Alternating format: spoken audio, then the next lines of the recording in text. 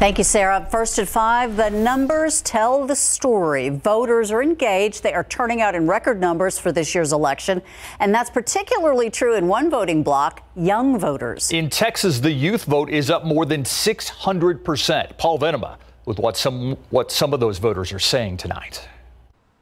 Since early voting began, the lines have been long, and they include a growing number of people under the age of 30, many enthusiastic about casting ballots for the first time. I think everyone should go out and vote, even though it might seem like a minor thing and it doesn't count at the end of the day, it does. That's the message college students like Genesis Delasanti are getting, especially from fellow students. I've never seen campus forces organized to such an extent to encourage and facilitate young people, our students, registering and voting. Voting young voters tell me because they have concerns that did not exist during the last presidential election. With COVID right now, it's making more people want to go out and do something for the country because we're kind of going through a lot of situations that we want to get taken care of. The pandemic isn't the only concern of young voters. I think there are a lot of other social issues that are much more prevalent now, more than ever, that I think that young voters are really paying attention to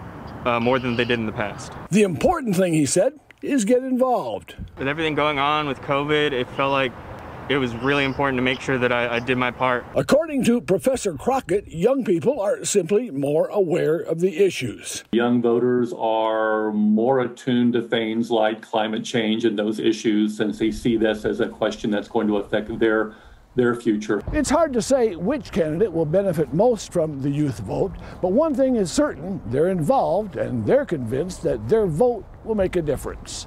Paul Venema, KSAT 12 News.